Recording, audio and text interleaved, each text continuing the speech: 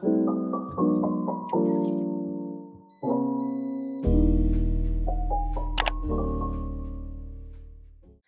morning, sunshines. It's about 6:15 in the morning right now, and I am heading off to the coffee shop to get some work done. I had like 4 clients yesterday, so there's a lot of client notes to get done, and then I have a lot of just catching up to do in the Get Your Flow course group community, and so I'm going to be spending my time doing that today, and I thought it would just be good to like go and get a nice hot drink and like get out of my office so that I can focus. So I'm gonna take you guys along with me today, okay? Let's get going.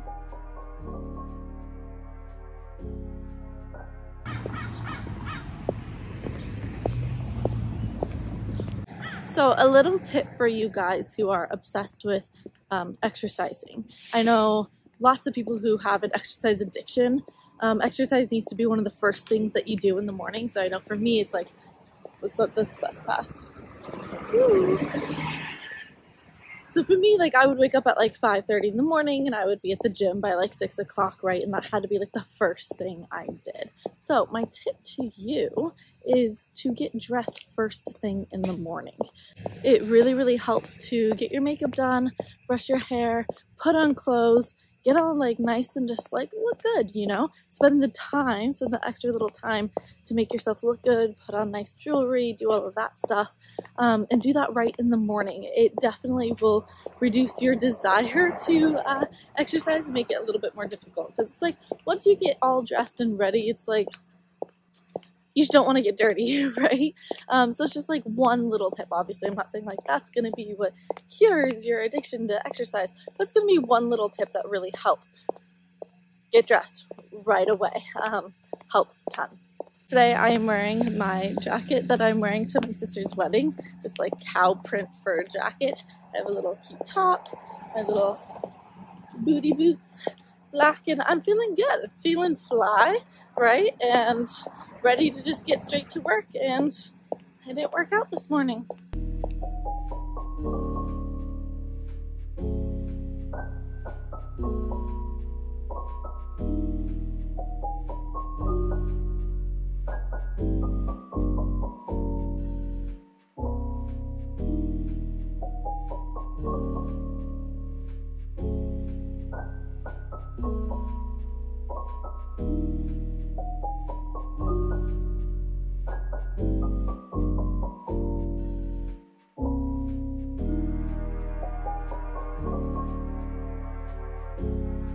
Alright, I got a chai latte with whole milk, and it looks really, really pretty. It's super, super tasty. I'm also in the group course right now. There are a lot of positive things going on. I put a challenge up every single Sunday. Today's Tuesday, and literally like nearly everyone already did the challenge, and I'm like, good job guys. Like they're just like rocking it with the new challenges, and I'm trying to be tough with them too. I'm trying to be really tough with them, and they're doing them, and I'm like so surprised, so surprised. So it's really, really such a beautiful thing to see.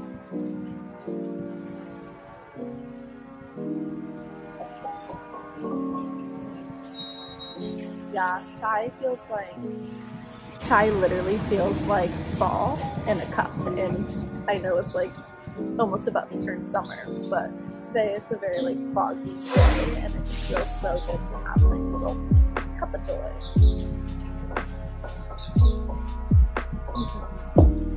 Get back to it. I love how this person in the group is literally responding to the food challenge saying, I feel like I don't have any fear. And it's just so cool to hear that, because this is coming from someone who just 2 months ago had a long list of fear foods, and now she's like, wait a minute, after being in this group, my fear foods are gone. Anyways, I'm also creating a bunch of carousels and content and stuff for Instagram, so working on that this morning.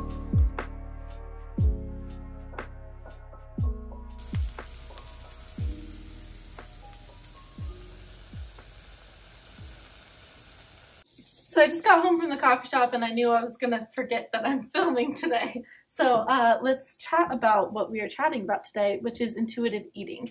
Intuitive eating is this big thing that kind of blew up the past couple years, and it's a word that we just throw around out there all the time. And I want to talk about the 3 things that I think you should know about intuitive eating. So let's chat about the first one here. Wait a second, let me make sure these are getting toasty on all sides. So the first thing I think that you should know is that if you are on my page, if you are someone who has suffered with disordered eating, amenorrhea, you're struggling with being in energy debt is what we call it, okay, or you have a low metabolic rate. Intuitive eating isn't something that you can do or something that you should strive for doing right now. And I know that sounds really weird because it's like, what, isn't this whole journey about finding food freedom and like doing all that? Sorry, I'm like, probably like, what am I doing? I have the peas in my hand and I'm putting them in a bowl. And you might be really confused by me saying like, hey, you shouldn't be doing intuitive eating. Got peas and butter here. Simple, simple. But the reason being is that when you are in energy debt or when you're still struggling with your eating disorder, you can't rely on your current hunger and fullness cues because they're all wacky and all messed up because of the energy debt. Your body, when it is in that low metabolic state, it just doesn't even produce hunger signals. And the eating disorder voice doesn't want you to, sorry, I'm going to show you guys. Putting sweet potatoes on the plate. Your eating disorder voice doesn't want you to be eating. So of course it's always going to tell you, hey, I'm not hungry. I'm not hungry. I'm not hungry. And so if you were to listen to that, got my bowl of food here. Done with it though. Some marinated red onion that I made the other day. And I'm just going to put that on top of the little green peas here. Just a little bit of onion. So the eating disorder voice doesn't want you to eat, and so if you listen to it, you're just never going to eat enough. So what to do? Because you're like, but I want to be an intuitive eater. And I'm like, okay, cool. What you need to do is you need to first recover, and then we can talk about intuitive eating. So I think that is really, whoa, I just dropped that. Sorry. I think that is really, look how beautiful this plate of food looks. Ghee, Moroccan spice sweet potatoes with peas and lots of butter and some of those onions on top. But if you want to be an intuitive eater, it's like, great, let's recover. Let's recover and let's get to the place where we see all foods as good foods. Ooh, I'm going to put some parsley on top. Yes. And once we get to the place where we see all foods as good foods and we have our period back and our metabolism is running nice and hot, then we can start becoming what we call an intuitive eater. So that's like the first thing that I want you guys to know is that beginning of recovery, you're not there yet. I didn't become an intuitive eater, I would say, until like months after I got my first recovery period. And mind you, it's not just about getting the period back. I got my period back, it really was just a point in my life where I had like really eliminated all food rules and really worked on my relationship with food. And so by the time I got my period back, it was synonymous with the time that I wasn't exercising, so I had a healthier relationship with movement. I had a healthy relationship with food and was eating any and all food. And so I think that's kind of an important thing to just mention is that you can get your period back and still be really unhealthy with food, and it doesn't mean that your body's done healing. For me, it just happened to really be the time that my body was done healing. But I would say that it wasn't until like months after, maybe another 5 months after having monthly menstrual cycles, that I still was very just kind of regimented with my food. And really not at the point where I was listening to all of my hunger and fullness cues yet. I was definitely like near that, but I wasn't an intuitive eater yet. I knew I wasn't going to be able to do that if I wanted to maintain my health because it was just too close to my time of restriction. I was like, I need more months and potentially a whole year under my belt of like purposely trying to eat more to recover until I can like step into this like, all right, let's like figure out how I want to do food thing. So, all right, I'm gonna go eat this yummy food. If you didn't know, I have about 18 chickens on our property, and we like them to, you know, just roam around the garden. So here are 3 little chickadee dicks just hanging out. Okay, so here is my very simple, just leftover lunch. I had this last night with pesto chicken, but ran out of that. And then I'm ending lunch with some chocolate. Ended up having 6 of these little squares, so it was pretty much 2 rows of it. To end off lunch, I just wanted a couple pieces of dark chocolate. I want to show you. Oh, dang it, there's not one in there. Okay. You can kind of see there's nuts in here, almonds. Tasty, tasty. I love ending lunch with some chocolate. It's just the best. Got a nice little check because I talked about eating disorders at this mental health organization here in my hometown, and so got a nice little check from speaking, which is really rad. I am going to open it back up my computer, work outside in the garden for a little bit. I do have 3 consultations for the Get Your Flow On course at 1 o'clock. It's like 12:30 right now, so I'm gonna be just working for the next little bit, and then hopping on those calls with people to like discuss if the course is for them, if it's going to really help them get to where they want to go in terms of their relationship with food, getting their period back, all of that. So why do they make shoes so tight I can't get them off? Ooh. I'm gonna like start sweating. Okay, let's try this foot. Oh my gosh, I cannot for the life of me get these stupid boots off. Oh my gosh. Get off my foot! Get off my foot! Oh, it's coming! Ah! Success! Oh my gosh. I have one more. Okay, let's see. How did that? Let's see. Wow, this is insanity! Oh my gosh. Okay, I got the boots off. Which means we can finally chat. Let's move over here. Wait, I have to send a Zoom link real quick to the person who I'm talking with about the course today, because that's in a couple minutes. Okay, so the next thing that I have to just say about intuitive eating is that I do kind of have an issue with it. One, I really just, why do we have to label ourselves? And especially it's like, why do we have to label that we're a normal eater? It's kind of like, I don't know, to me it's the equivalent of like, I get really mad when I see the organic produce section at grocery stores. So I'm like, why do we have to label organic? Like, isn't that just like the default? Shouldn't this just be like normal? And then everything else it says like, this is, you know, farmed, pesticide, whatever. And it's kind of like the same thing with eating, where it's like, why do I have to label my eating as normal? Like, isn't that funny that we have a label for normal eating? Like, shouldn't that just be like the automatic default that like 99.9999999% of humans like experience?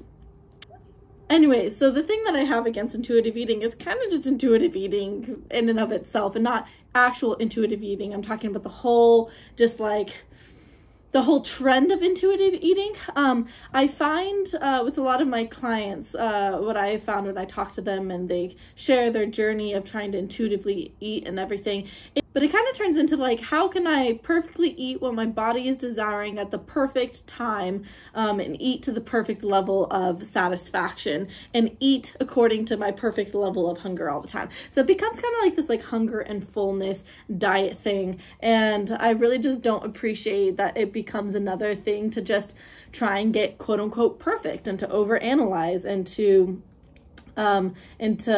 be paying a lot of attention to. And I think part of normal eating is not always eating foods that you like, and sometimes eating a little bit past comfortability, and those are normal things. And I feel like with intuitive eating, it gets taken for this like, how can I perfectly listen to my body?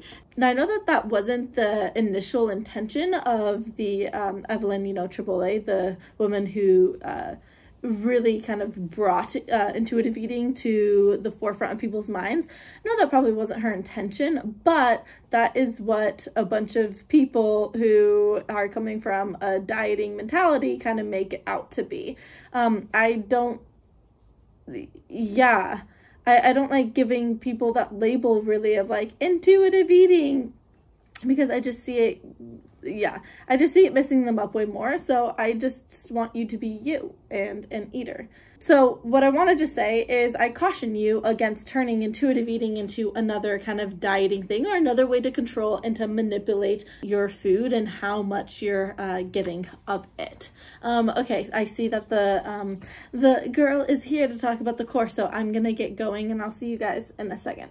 If you are curious as to if the course will help you get to this place of freedom that you really desire and crave for your life, then I highly recommend hopping on a free 15-minute call with me, and we will chit-chat about whether this course is going to be the space and the community and the education, the inspiration, the type of guidance that you need to come to a place of just full freedom with food, health in your body, and also balanced hormones. So you can click the link down below to find my schedule link to get that all set up.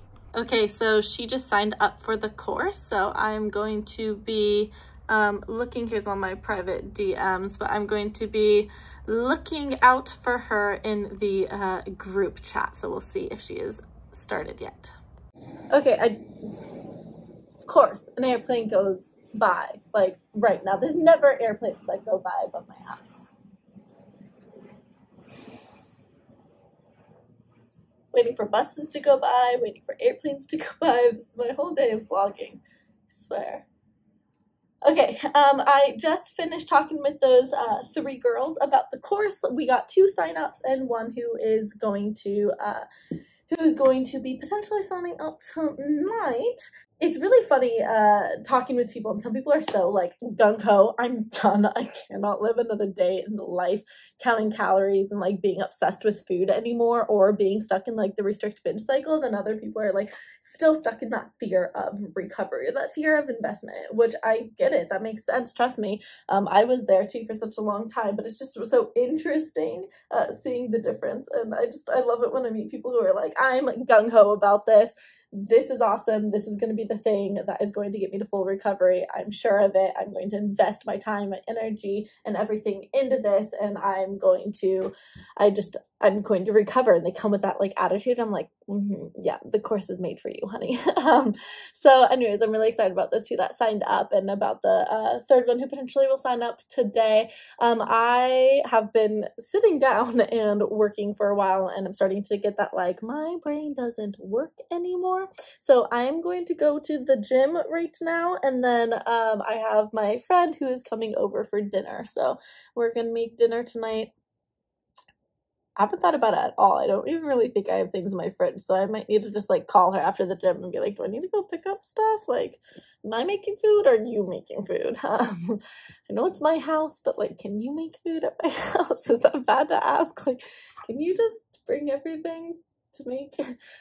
So yeah, I wish this was like a live, because then I'd ask you guys, or maybe I'll go over to Instagram. If you don't follow me on Instagram, I'm there all the time, but maybe I'll go ask my Instagram like, hey, any fun yummy recipes that we can try today? But yeah, I'm gonna go do that, go move my body a little bit. It's gonna feel good. It's starting to get like warm out.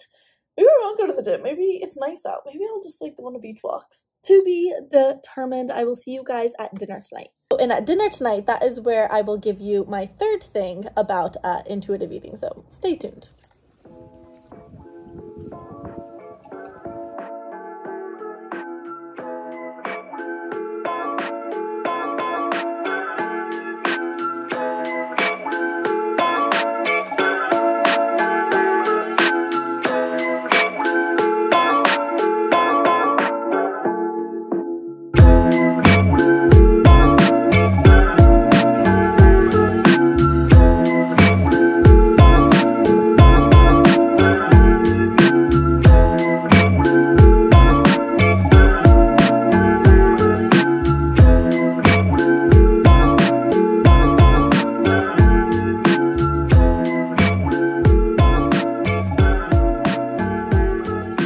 the two things that I like religiously go to this store for are these things, which are, I don't know if you can see really, they're like, could open up the package, they're like sesame crackers, like not crackers, it literally is sesame seeds and sugar. That's it. So it's like kind of a like a granola bar. You know what it reminds me of? It reminds me a little bit of those, like, what is it, the Nature Valley like green granola bar things. They're just like chewy, yum little things. I usually buy them in the like, I don't buy them in the mini size usually, but they were out of the big size, so I bought just like a bunch of mini size. You can see there's like little yummy sesame bites. They're so good. And then I also went to this store for their halloumi. So this is just like grilled cheese that gets so like, you can grill the cheese. Like, isn't that just like the most genius, I'm gonna put this back there with the rest of the veggies, isn't that like the most genius invention in the world? Grillable cheese. It's just like, I'll have that for like breakfast, and I put a little like honey on it when I fry it, and it's like delicioso. Okay, so the third thing to note about intuitive eating is that intuitive eating is not anti-nutrition and anti-understanding what works well for your body. When it comes down to it, it really comes down to the intention. So for example, I could have someone who comes to me who is allergic to dairy, okay? There are people out there who really just cannot handle it, all right? Now, of course, in my line of work, I, go to the root cause of why could you potentially not be digesting and assimilating dairy? Do you have a low metabolic rate? Have you restricted it for a long time? Of course, we got to look into that stuff, but let's just say outside of eating disorders, right? There are people who generally are lactose intolerant and just really can't handle a lot of dairy.